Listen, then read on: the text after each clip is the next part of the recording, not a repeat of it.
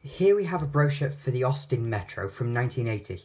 This was a pivotal car for the company and the dawn of a new age. In 1975, British Leyland went bankrupt and was nationalised by Harold Wilson's Labour government of the era.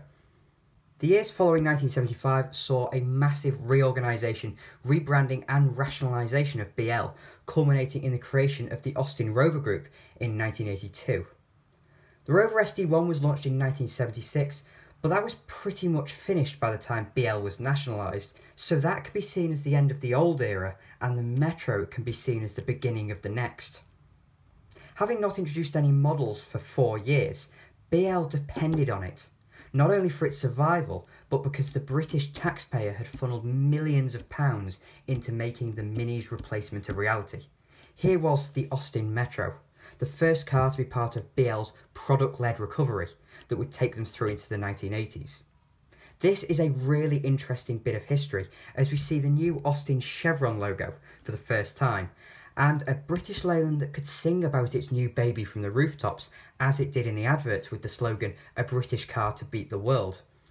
Why it only really managed to win in the UK is a story for another day, but here is an early brochure after the Metro was launched on a ship sailing to the Isle of Man, where journalists were first allowed to test the Mini Metro in October 1980. This isn't a launch brochure, it's the first revision of it, marked by the A there at the end of the publication number. But it's nearest, damn it, and so it's late 1980, early 1981. So let's dive in, and it opens up to this big A3 spread with all the Metro models and that slogan, "A British car to beat the world." If we go through the range here, we start with the standard Metro and then work up to the Metro L. You see that both those models have indented headlamps and side light and indicator clusters within the bumpers. That can't be good for your aerodynamics, but that's something that was very common at the time. And then moving up, we have the Metro HLE, the economy-based model, the Metro 1.3S, the sporting model that was discontinued when the MG was introduced, and finally the Metro 1.3 HLS, the top-of-the-range model at the time. You also notice that the only car with a passenger door mirror is the 1.3 HLS. All the other models still lack a door mirror at this stage. It's 40 years this year since the Metro was introduced, so these cars are really getting on a bit. And it reads, "The new Austin Metro can fairly be described as the perfect family car of the 80s. Born of advanced technology and British built in Europe's most highly automated plant, it is precisely tuned to the age in which we live." And that's true. Longbridge was one of the most modern car plants in the world when the Metro was launched, thanks to an enormous amount of money being spent on it to build entirely new production facilities, specially for the new Metro. More than half of Britain's industrial robots lived at Longbridge in 1980. The compact and purposefully styled Metro makes the utmost use of every teaspoon of fuel, and with 12,000 mile servicing intervals, it is extremely economical to run. But unlike so many economy cars, it is luxuriously equipped, delightfully quiet and comfortable, and it has the interior space of many larger saloons. What's more, the Metro uses space so cleverly, it is instantly adaptable to every conceivable family transport need. Although I'm not so sure about luxuriously equipped, Metros are pretty Spartan by modern standards. But I am completely sure about the Metro's use of space, something I'll come back to later, but they're unbelievably practical for a car of their size, especially Mark I Metros that we have here. There are 5 models in the Metro range, each with its own distinctive appeal. This brochure will help you choose the Metro that's exactly right for you. Now, I'm not going to go through absolutely everything in this brochure because that would just bore you all. But we'll go through some of the more important bits, and it reads, "Never before has so much gone into so little." Indeed, and here we have where the Metro is put together, the new Westworks at Austin's Longbridge plant in Birmingham. Behind every Metro is a £300 million investment in the most advanced car production methods in the world. The specially built body assembly plant, bigger than 40 football pitches put together, houses a fully computerised production process where robot machines operate within precise and constant tolerances. And that's 300 million quid of taxpayers' money, I must add. And this page goes on to talk about the fine production tolerances of the new Metro, something that BL really had to do because they gained such a bad reputation in the 1970s. If you do want to read this, I will leave the page here now and you can pause the video. And whatever you want to say about Metro production standards, they were better built than BL cars in the 70s, and I think quite a bit of the negativity around the Metro is based on the reputation BL gained for itself in the 70s. Metros weren't the best built cars in the world, as we all know, but they were by no means terrible by early 80s standards, even if they were by no means the best in the world. Just to exemplify, many of the Metro's problems, including front valances, front wings, rear wheel arches all rusting, as well as the fuel spill problem on early cars, were primarily down to design problems rather than production problems, but either way. Now over the page we see a diagram of a Metro where BL are trying to describe all the bits of engineering that push the Metro beyond its competitors. And I'm not going to go through all of this, as I said, but talks about rack and pinion steering. It says, rack and pinion steering, renowned for its lightness, direct feel and long-lasting precision. On the mandatory 30-mile-an-hour crash test, the Metro's steering column moved rearwards only 3/4 of an inch, 14% of the legally allowable movement. Now, rack and pinion steering was something that everybody had by this point, and the Mini had it back in 1959. But the Metro steering is very good, even if BL were promoting it with a technology that had been about for quite a while. And on to that point about the crash test. When the Metro came about in 1980, it was considered to be very safe for a Super Mini, but over the next 17 years technology would move on, and so would crash testing. What was a simple 30-mile-an-hour concrete block crash test in 1980, measuring steering column deflection, would turn into an offset impact at 40 miles per hour, something this car was never designed for, which made a car that was pretty safe in 1980 look terrible by 1997. And that's one of the lingering memories of the Metro, that poor crash test result. But the Metro was as safe, if not safer, than its contemporaries in the early 80s, and much safer than a Mini. It's just that the Mini was never tested, and all the Metro's competitors had ceased production by the time Euro NCAP became a thing. Here it mentions the braking system, and the fact that the car has a brake pad warning indicator. Again, that's pretty nice for 1980. And moving down again, it reads, the A+ engine, a greatly refined and highly developed version of the well-proven A-series engine, fitted to Metro as a transverse 1 litre and 1.3 litre unit. And the A+ engine was still a very good engine that performed well for 10 years. The biggest issue was the gearbox in sump layout and the fact that BL couldn't produce a 5-speed variant. That made the Metro look really old-fashioned by about 1983 or so, but it did eventually get 5 speeds and an ultra-modern engine when it was re-engineered in 1990 with Rover's K-Series engine. It also mentions the Metro's aerodynamic styling with a drag coefficient of 0.41. And that's shocking by modern standards, but was alright by the standards of 1980. But again, the indented headlamps on lower spec models wouldn't have helped. Up at the top, it reads that the Metro has 88% all-round visibility, and that isn't something people talk about anymore, which I think is quite poor, because in the pursuit of style, manufacturers have produced cars that have terrible visibility. Mini convertible. Safety is another thing, but it is possible to have small pillars that are incredibly strong. They don't have to be super thick. Manufacturers just make them that way. There's one way in which a Metro is definitely better than anything else on the roads today. A party piece of the Metro is the hydrogas suspension. It reads that the specially developed hydrogas suspension allows a flat rear floor and ensures consistent ride and handling qualities irrespective of load. Although, for cost reasons, the Metro used independent front displacers and rear hydrogas linked side to side. And that meant the Metro wasn't quite as good as it should have been.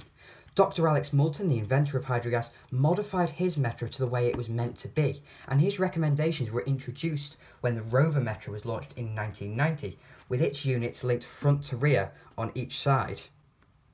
And finally, it mentions the Metro's heater system, which has the heater blower in the engine bay in order to reduce noise in the cabin.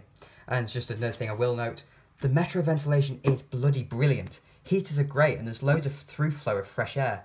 In my car, if you're moving at all, the screen will never steam up and the cabin never feels stuffy despite the massive windows.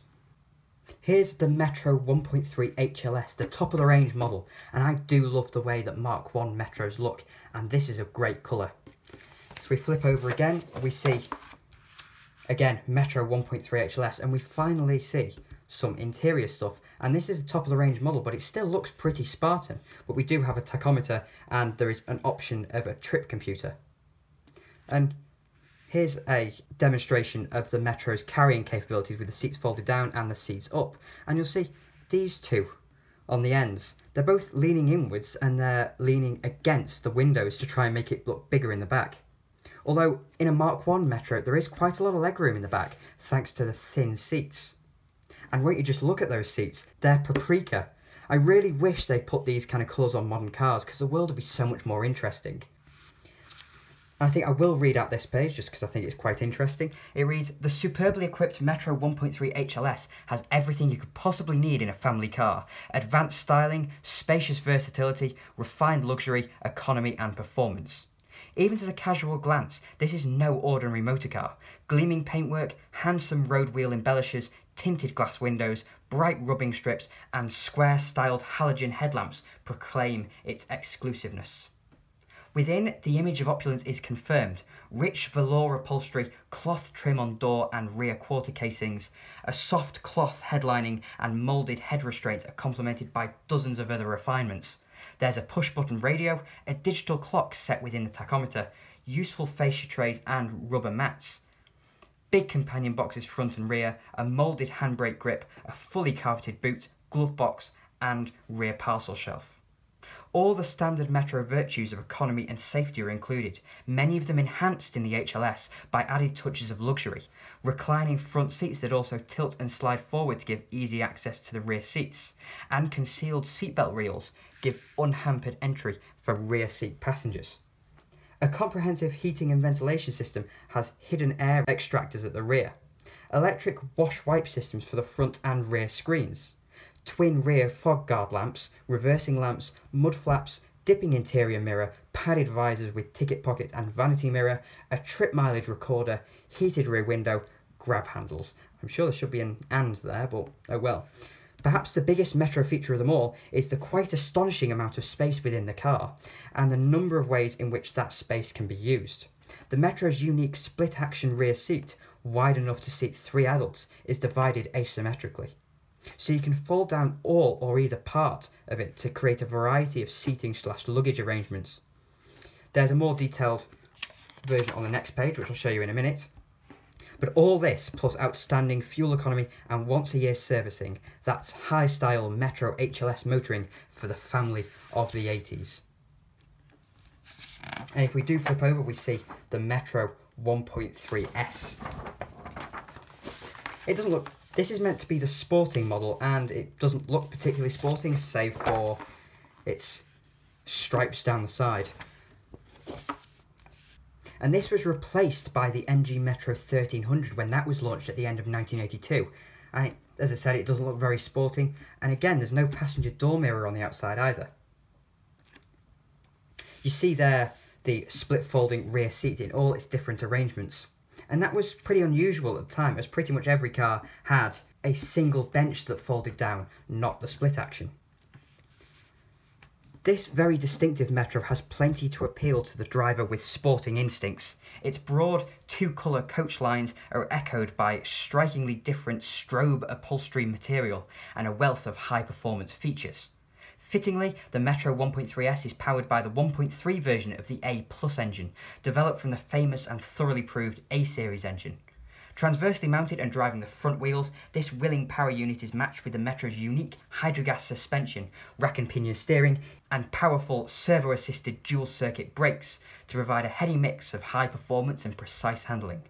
Instrumentation and driving controls are comprehensive, with a digital clock set within the large rev counter, a bank of 9 warning lights in a 4-inch square quick glance area, a soft feel steering wheel and fingertip stalk controls. For all of its lively flair, the Metro 1.3S is a highly practical car thanks to generous interior dimensions and the unique split-action rear seat. Consider the possibilities. With all 5 seats in the upright position, you have a usable boot space of 7.47 cubic feet. Fold down the single rear seat section and you've created room for a long, narrow article or even a carry cot while retaining rear seating for 2. With the double rear seat section folded, there's still room for 1 adult in the rear and an impressive amount of luggage. Or, for maximum load capacity, you could fold down both rear seat sections to obtain a gross load space volume of 45.7 cubic feet. An additional touch of ingenuity, common to all metros, is the rear parcel shelf, which can be removed completely or can be swung down and locked to the rear seat squab to make room for tall objects in the boot. Pace, style and all-purpose versatility. That's the Metro 1.3S. And now over the page again, this is the most popular Metro, the Metro L, and so it does get its own proper 2-page spread. And it's the one above base model. And so I will read this one out as well. The Metro L can be said to personify the Metro concept of low-cost, high-luxury, versatile family motoring. All the essential Metro advantages are here, including the versatile split-action rear seat, which lets you choose between more people or more luggage before every journey. With the highly developed 1-litre A+ engine, the Metro L combines sparkling performance, precise handling and impressive fuel economy. Seats are upholstered in an attractive and hard-wearing cloth material, and there's a wealth of stowage space. Fitted companion boxes for the driver and front seat passenger, a lidded glove box, handy trays above the fascia and full-length rear parcel shelf, which can be removed or folded down and locked away when not in use. And interestingly, as Metro production went on, the parcel shelf that clips onto the back of the rear seats was removed, and as was mentioned over here, the twin rear fog guard lamps.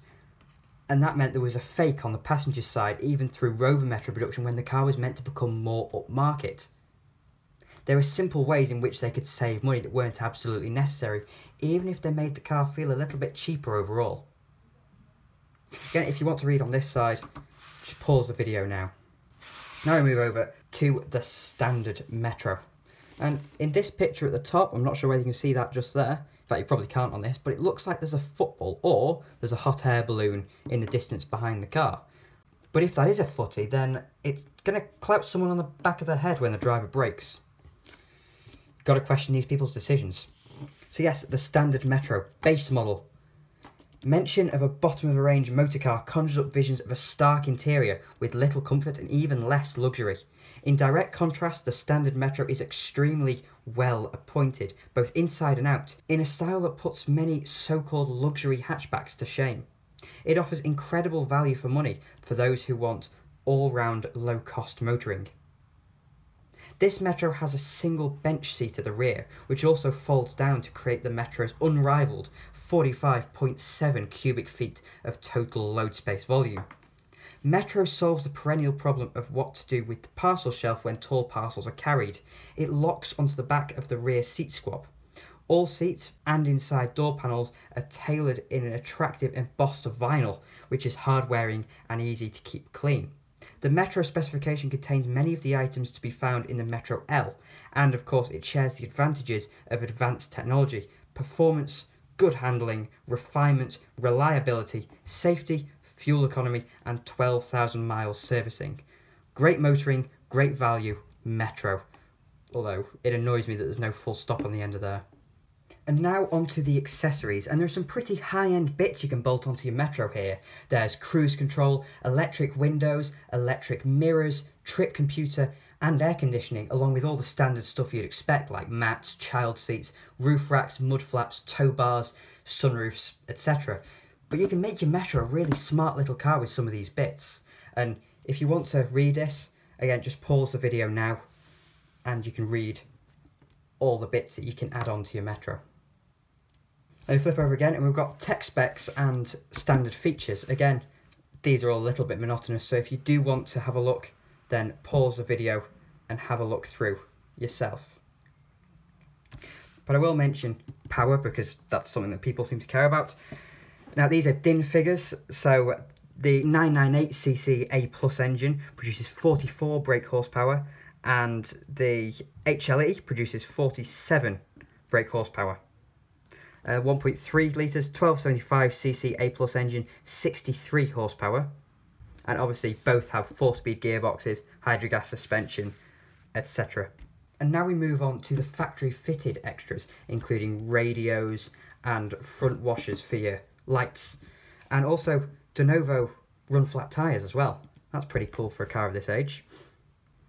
And then finally down here you have British Leyland's supercover system, which is, it says what it consists of here. Pre-delivery check before the car is delivered, full labour and parts warranty with unlimited mileage, 24-hour AA roadside assistance, AA relay service on the UK mainland, second year protection providing full parts and labour warranty during second year, now with easy payment method. Wow, amazing. You'll also notice that there isn't much mention of BL here. There are a couple of mentions on the back cover like there, but they've now fully rebranded as Austin Morris and split Leyland cars into two different parts. Austin Morris Group and Jaguar Rover Triumph, and there's also Land Rover Group now as well. And so this is part of the ongoing rationalisation of BL, and this obviously became Austin Rover Group in 1982 when they decided to get rid of the Morris brand. But there you go, a window into the past at the Austin Metro some 40 years ago this year. I hope you picked up something interesting from this, and if you did, please click like and maybe even subscribe as well. And as ever, I'll have more coming along soon.